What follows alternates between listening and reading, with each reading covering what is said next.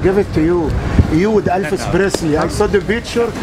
Only for I was only 5 years old. Isn't that amazing? Yeah, you're still young. You're still young. How are you? Very Tonight, well, watch me. I'm in Germany tonight and tomorrow. Oh, are you? Okay, good. I always enjoy. This is the Yaya show. I know. I enjoy seeing you. All the best. Happy New Year. God bless you.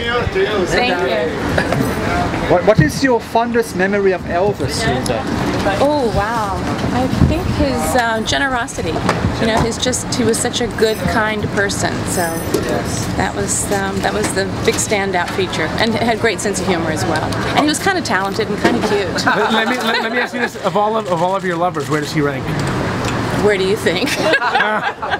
Can you talk about that with us? What do you mean of all my lovers? I'm a good girl. I count on one hand here. Of all of your lovers, though, like how was he? How was he in bed? Let's just say he was the king, okay? In more ways than rock and roll. Right. So what was the Viagra supplement back then? Oh, there were no Viagra supplements. Not for him, anyways. No, I guess just. All right. It's just me. Let's just say I was. Okay. Just needed Linda, right? Happy New Year, you guys. Happy New Year to you. Yeah, did you make any resolutions, or did you break any resolutions yet? Not really. You know, I just kind of try to keep it going all year long. Just try to be a good person, be a better person each day. You know. Do you think there's any point to making a resolution on New Year's? Supposed to just make a decision any time of the year? You know, I think it's just important all year long to try to be the best person you can be. Okay. You know.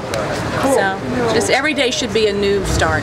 Yeah. You know, wake up every day with a new resolution. Okay. Thank you very much. Thank you. Appreciate it. All the best.